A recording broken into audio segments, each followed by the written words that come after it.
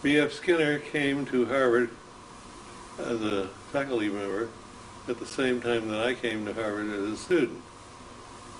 And so I got to see, sort of from the worm's eye view, what Skinner was like and what his ideas were like, particularly because I became interested in and ultimately married his first Harvard graduate student. Well, that was Ruth, yes. Ruth, yes. So, yes, it had an impact on me. I found it very easy and very appropriate to say, well, that's what psychology should not be doing. And from there we can start to figure out what psychology should be doing. But you were quite happy to take a disparate point of view. Oh, yes. I was happy, and I also sort of intuitively knew that I had hold of something that was new to psychology and important. And I saw it as being an extension of what psychology ought to be about.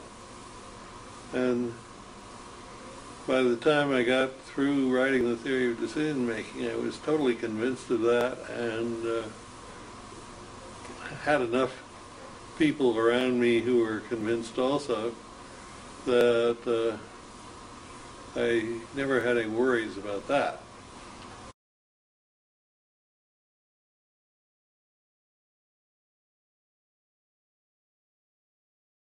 At the time that these responses started really coming in, I was with the Air Force, because I had been fired at Johns Hopkins. I don't know whether you knew that. I have a vague recollection you told me once. Well, that must have been very difficult for a young man. yeah, it was an unfortunate event. The person who fired me was Clifford T. Morgan, who was the chair of the department and the big shot at Johns Hopkins at the time. He was a big shot altogether, wasn't he, in psychology? Yeah, he was. And Cliff Morgan discovered correctly that I wasn't really all that turned on by teaching social psychology, which they had hired me thinking I would do. Now, why you would hire somebody from the experimental psychology department at Harvard when it had a social psychology department, or something that amounted to that, social relations they called it. Oh, I see. Social relations, right. Yes. And why you would hire somebody thinking he was going to teach social psychology and from the experimental psychology department, I don't quite know. Mainly, I think, because nobody saw this domain that I was working in as being a substantive domain that you could organize teaching around. I might have seen that, but I really cared much more about experimentation than I did about teaching. Cliff correctly perceived that, and he got fed up with me being late to class, and generally I wasn't doing well at the teaching side of the teaching and research combination. So they decided they would not promote me from instructor to an assistant professor, which was the promotion I needed, and keep me on. Instead, they would wave goodbye to me, and whatever might happen, well, good luck for it.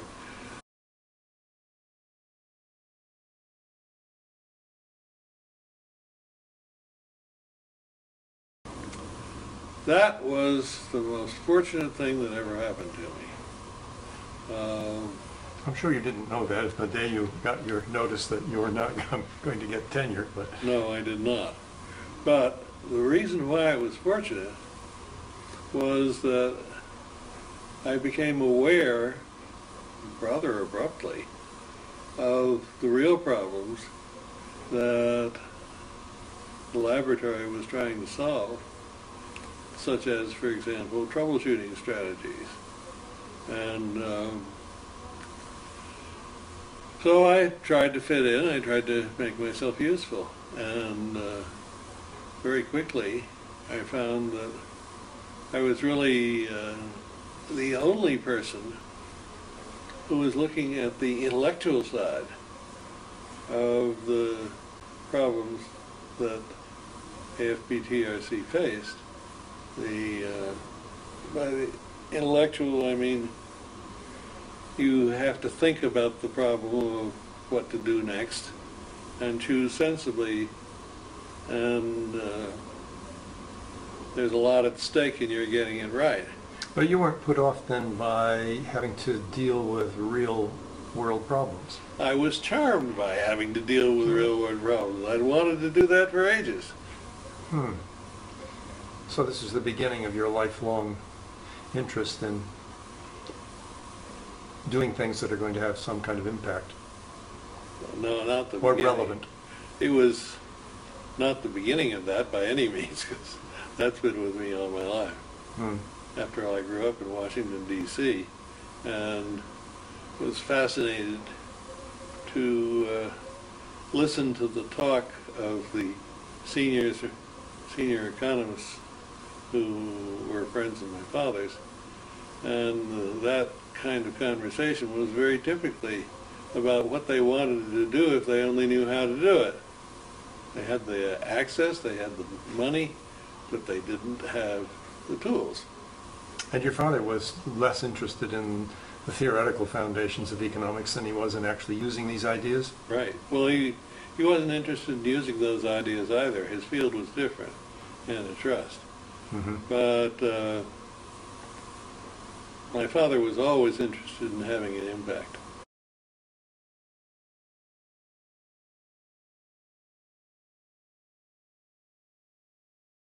The AFPTRC got into political trouble.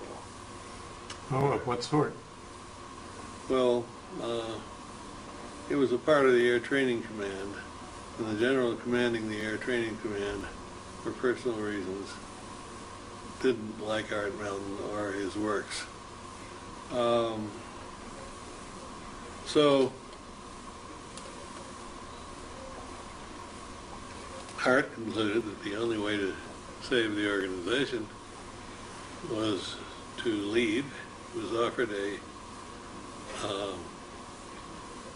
professorship in Michigan, and in taking that, he was also allowed to bring one person from his organization with him. Oh dear, and he had to choose then. And he had to choose, and guess whom he chose? Right.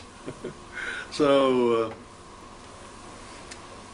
in 1958, off I went to Michigan, where I had no faculty role at all. I was, except that I could teach a course of my own choosing, my own devising. And you know the course, you took it. That's right.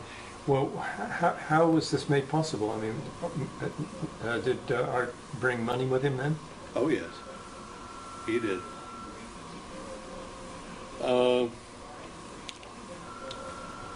Brought money, and there were military funds around, and by this time I was pretty good at adapting what I was saying and doing to whatever the sponsorship requirements were. So off we went. When was this? What year? 58. Uh-huh.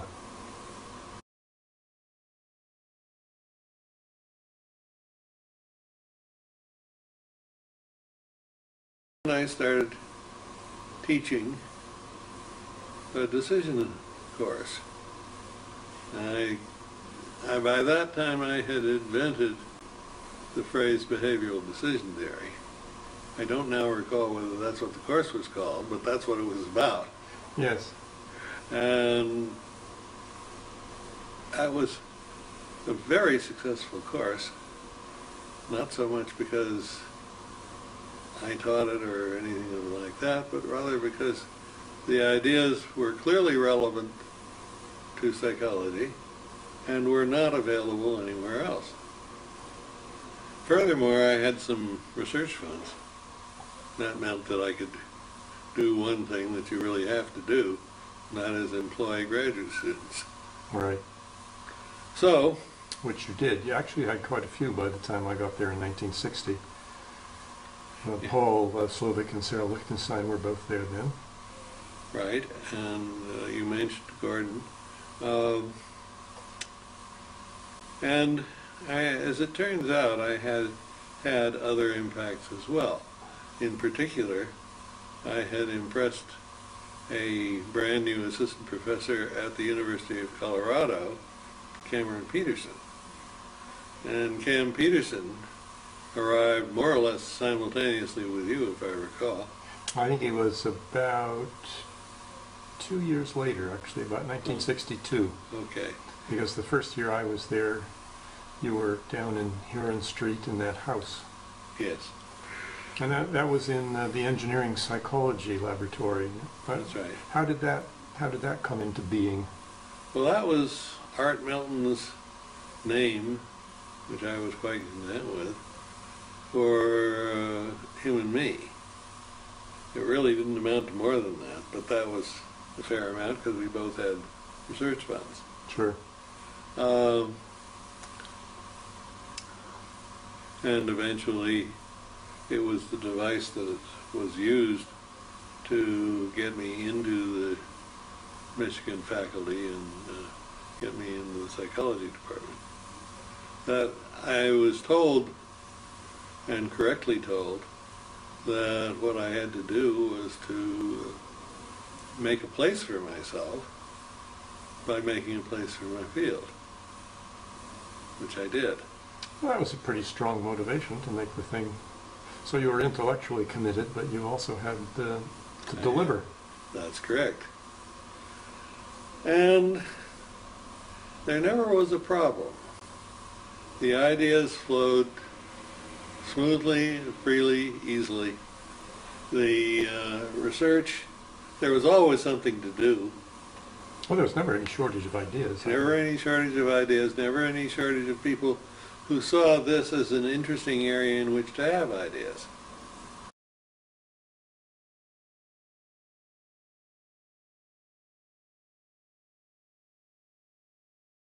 I had met Jimmy Savage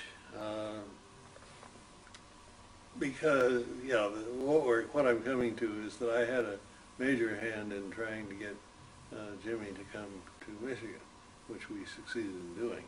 He was at Chicago before that. I had met Jimmy while he was at Chicago because I was sent a copy of his book, Foundations of Statistics, to review for contemporary psychology. And I expressed the most uninhibited enthusiasm for the book, saying if I were on a desert island and could take only one book with me, that's the one to take. And if on return I had opportunity to talk to somebody about what's been going on in my absence, my first question would be, has Jimmy Savage written a book yet? Another book. Right. So, which sadly he never did do, did he? So he and I became acquainted, and when the time came for the statistics department at Michigan to try to lure him to Michigan, I had a hand in that. How on earth did they ever do that? At that time, Bayesian Statistics was not exactly the most popular approach to statistics around. There must have been some progressive thinkers in the statistics department. I misstated it because it wasn't the statistics department because there wasn't one. Oh, I see. It was the mathematics department. Uh-huh. And that, I don't know why that makes it easier, but it clearly did. Well, it meant there were no statisticians, classical statisticians to oppose it. That's right. So, Jimmy came. And in due course, I asked Harold Lindman to write a paper for the seminar that he and you and others were in. Actually, I never took a course from Jimmy Savage. No, I didn't say that. Oh, this was the seminar. This is my seminar. Oh, your seminar, that's it. The one that Harold wrote the paper for. Ah, right, yes. And I felt that I read the paper, felt there were some things left out and so on. I showed it to Jimmy, and he said, "Ward, why don't you and I do this right?" And I enthusiastically said yes, and that started a long period in which he and I met at least once a week, and in which I wrote what I understood of what we'd done the previous week. The net result of this was a very long paper which had impact both in statistics and in psychology.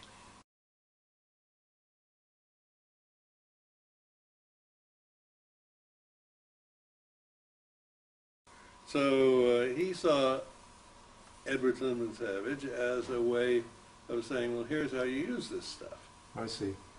And I did too. And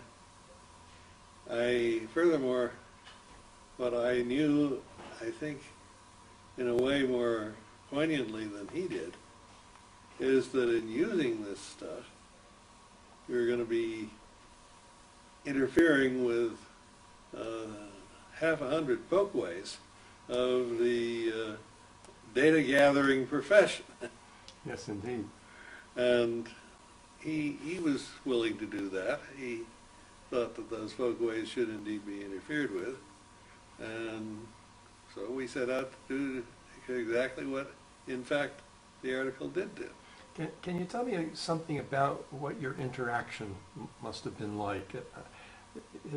I know that you would have enjoyed, I suspect you would have enjoyed getting what he was saying in that book to a simpler level, so that those of us whose mathematics is less than brilliant could understand it.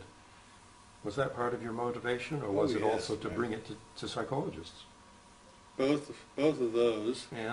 And More, because I assumed and was correct in assuming that though it was going to be in a psychological journal and for psychologists, it would be paid attention to by others. mm-hmm. I never had any idea of how much attention would be paid. Mm-hmm. And I've had 3 blockbuster articles in my lifetime.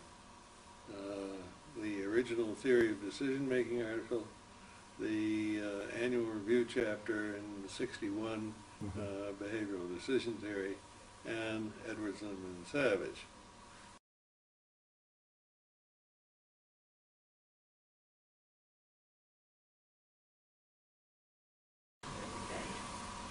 But in the meantime, of course, the Bayesian paradigm had influenced us. I had arrived in 1960, all ready to be your research assistant, and we engaged in that experiment that involved 4 hypotheses and 12 sorts of data in which conservatism was discovered. Yes. I can still remember plotting plot after plot after plot. And the astonishing thing to me was that this experiment, which had been done with Bill Hayes, had really been intended to explore whether or not people pay attention to prior probabilities, because that was all the debate about Bayesian statistics. And I can still remember one day you came up to my office and I had all these plots stuck up on big boards. And I said, "Look, Ward, they are paying attention to the prior probabilities." And you looked at the plots for the 15 pieces of data after that and you said, "Yeah, but they're not doing very much afterwards." And that sticks out firmly in my mind as the day that conservatism was born. I hadn't seen that. I was so focused on the prior probabilities that you were the one actually who saw the failure to revise in light of new information. You remember that? Yes, I do. Well, what did you think then? What was your...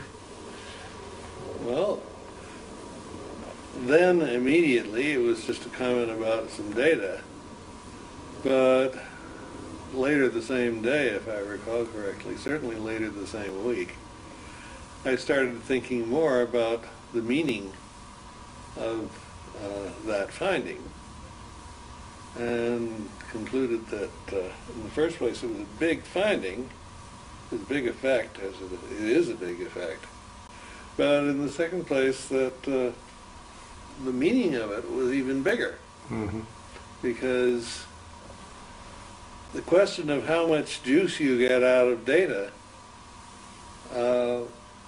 is really very important. If you're going to spend money on data, you ought to have some idea of what you're buying.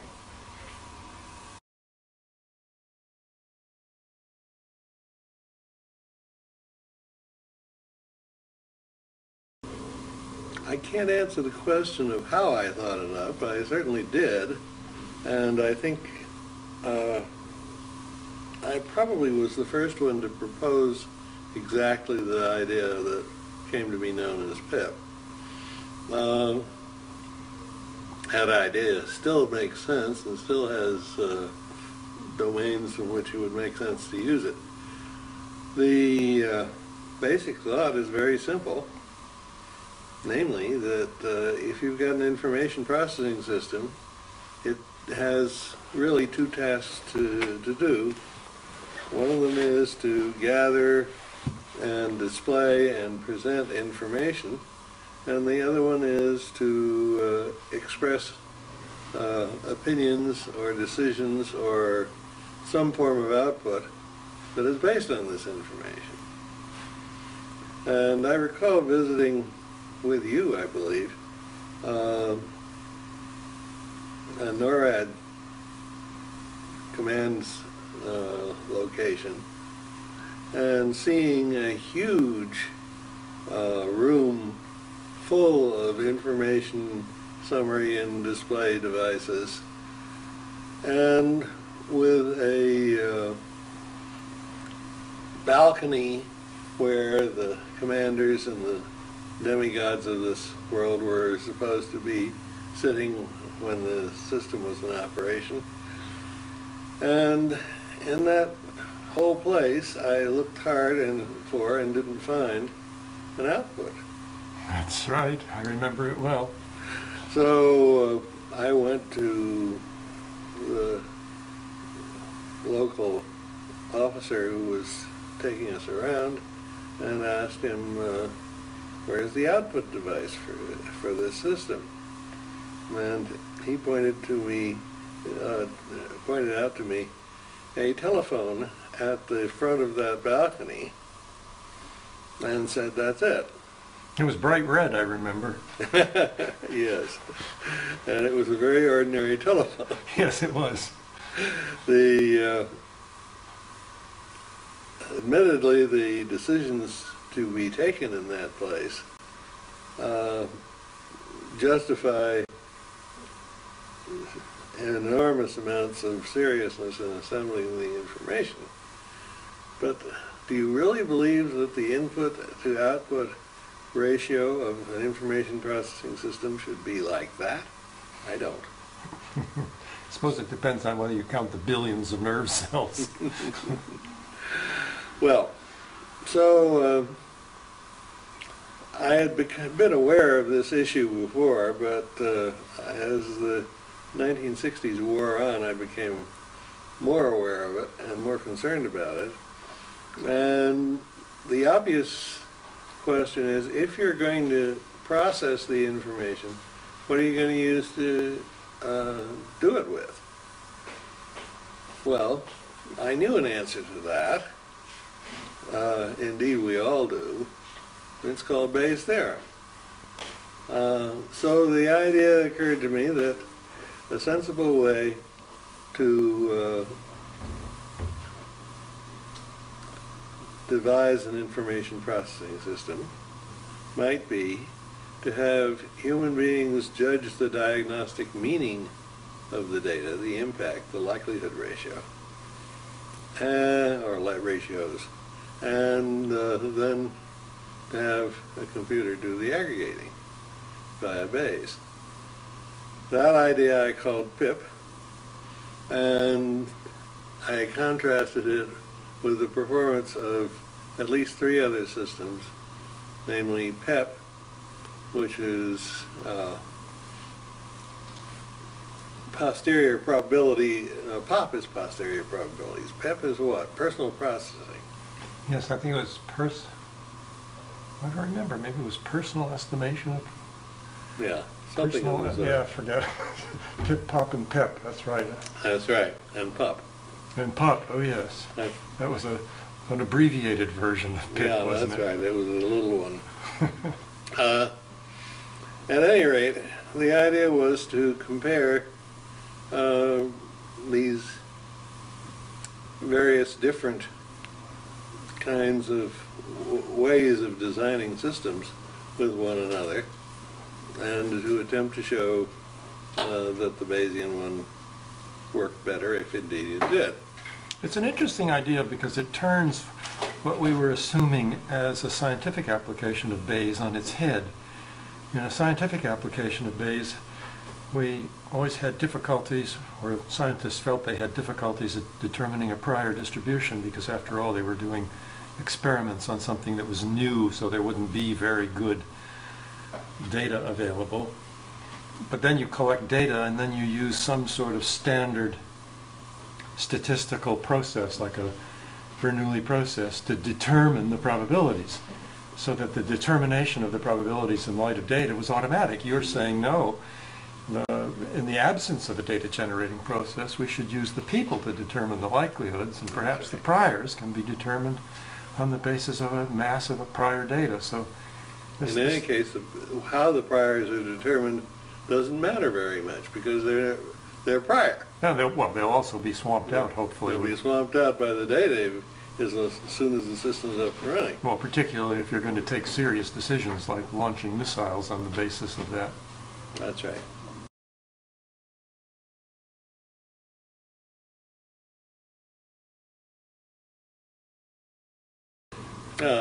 I can't quite think that the Human Performance Center at Michigan was the house that Pip built, but could be.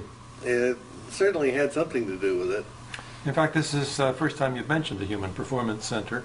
How did it, we'll pick up the PIP story in a minute, but as long as this is in our minds, how did the engineering psychology lab somehow transmogrify into the Human Performance Center? Well, Art Melton wanted to build the Human Performance Center, asked me to help, and I said, great, let's do it. The crucial step in doing this was to lure Paul Fitts away from his professorship at Ohio State and bring him to Michigan. And we worked on that, and we did. At any rate. Well, it was really the 4 of you, wasn't it? I mean, I think Bill Hayes was involved as well, yes. That's right. That's correct. The one person who was not involved, and whom I wish had been, is Spike Tanner. Yes, indeed. Spike was shall we say, a fellow traveler and a friend, but he never came to be interested in being on the main campus, which is where all this was. Dave Krantz joined us, and Amos was involved, and well, Danny was there too. Danny Kahneman, because Danny Kahneman came there as postdoc, and it was as a result of that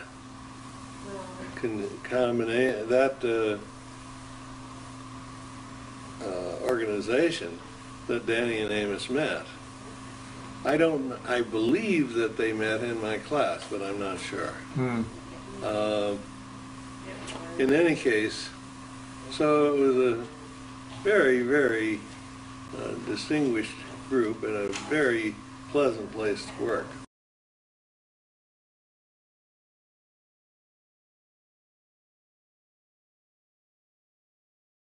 Well, shall we go back to Pip? Yes, indeed. Let's pick up the story now.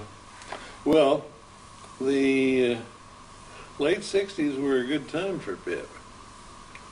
The data indicated that it did just what I would expect it to do, namely, it would reach firmer opinions earlier on the basis of the same evidence. In almost any circumstance you could think of. I mean, it was tried in many different ways and in many different laboratories eventually. And it always worked. Indeed it would. You know, there's a special name for PIP in the UK. Among the medical fraternity, they call it idiot Bayes. And they call it this because there's no, we hadn't at the time anticipated a hierarchy where you might have unreliable data and then had to make an inference about some intermediate but not directly observable thing, which in turn had a probabilistic relationship to the hypothesis. So that became hierarchical Bayes, but that was also recognized by your team, because I remember eventually Cam Peterson edited a special journal edition of what we then called Bayesian hierarchical systems, and now would be known as Bayesian nets. Well, they would be Bayesian nets. They would use the arithmetic of Bayesian nets. That's also very interesting that I rarely see in any reference to Bayesian nets. That, I think it was about 1968 that issue came out, late 60s at any rate.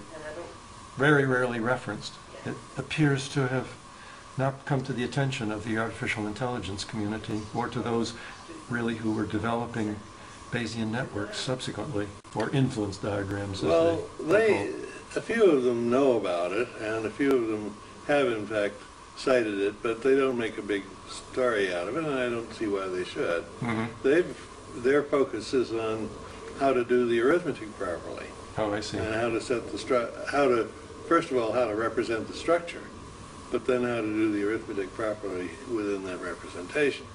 Was it true, though, that your original interest in this arose because of the thought that maybe conservatism is about the fact that people don't trust the data, and therefore they actually have a hierarchical system in their heads, and we all know that once data are unreliable, then of course inferences are more gentle and less extreme. Was that the origin, do you think, of the thinking about?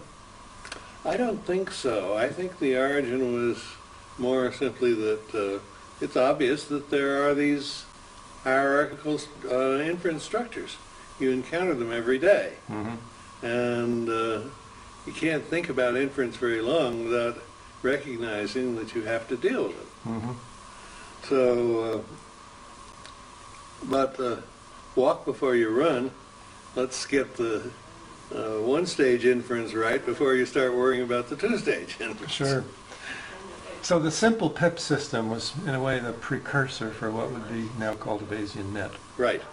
That's exactly correct. And any of the tasks that you want to do now, you do with the tools that solve Bayesian nets. Right.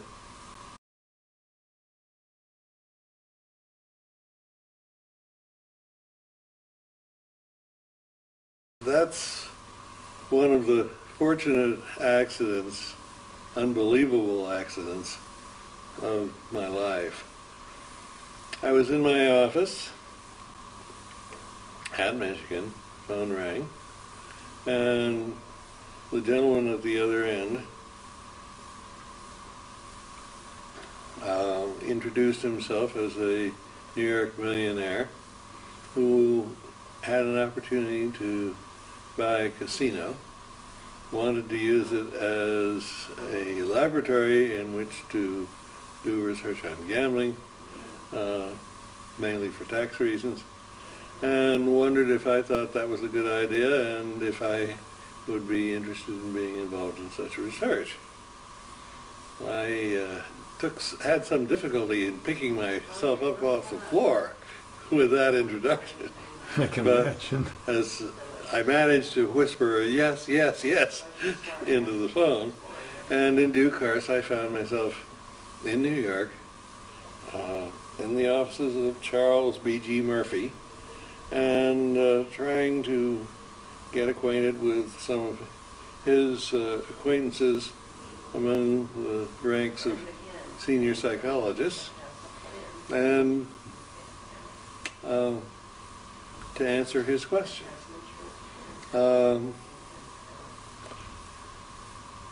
I think the one thing that perhaps most characterized the difference between me and the other psychologists attending that meeting is that I walked into it with a written paper, written memorandum saying, here are the studies I would like to start with. And Mr. Murphy loaned the Four Queens Corporation some number of millions of dollars, I don't know how many, with my access to the resulting casino as an unwritten but explicit condition of the loan. I was told that I would need to get myself approved of by the Gaming Commission of the state, and that I should therefore go and have lunch with the head of the commission, who happened to be in town. I did, and I couldn't believe the conversation, because he showed familiarity with my research. No kidding. Yes. That's astonishing. A man named Wayne Pearson, and later I checked up on him and found out that he had gotten his bachelor's at the University of Nevada, his master's at the University of Nevada, in psychology both, his PhD at Cornell. No kidding. That his thesis had been on the psychology of gambling, and that he had read everything I had ever written. Amazing. Just the most fantastic luck you could imagine. I'll see. Wayne Pearson was very helpful, then and later on. It all went through as planned and as scheduled, and we had experiments running as soon as Callahan had satisfied himself that the process was not going to interfere with his gambling operation. Well, this was a special room set aside, wasn't it? No. No? Just a special area. Oh, an area, right. Yeah. But only one person at a time could play? Well, only one person could play at a time, but others could watch and did. We advertised it as being the best odds in Las Vegas, which of course was true. We arranged things so that either the expected value of the game was 0, or that the expected value of the game was 0 with best play. And in any case, either way, that's the best odds in Las Vegas. Sure. So we kept that research going, that research setting going, and hired our own dealer, John Ponticello, and learned, I think, some interesting things. Like what? Well, I think the most interesting thing that I learned from all this is that stakes make less difference than I thought they would. That is, the absolute level of stakes. People pay attention to the differences. They pay attention to the structure of the gambles. But they'll sort of, at least in Las Vegas, will sort of adapt to the stakes they encounter. I also came to be very clear that my original conclusion from my thesis experiments, which was that people prefer to gamble at some probabilities rather than others, showed up very clearly in the Las Vegas results. In particular, people like 50-50 bets. But I seem to remember, too, that you wrote that since there were at least a couple publications that came out of that. Oh, yes. And I remember one of them said that the expected value model itself did so well it was hard to improve on it, not even expected utility. Made much difference, that's correct. Yeah. So what doesn't that suggest that in simple situations, because these were all two outcome bets, weren't they? Yes. In simple situations, people actually can behave quite rationally. Quite reasonably, yeah, I agree. I've always believed that, and that certainly is how I would interpret the results of the Las Vegas program.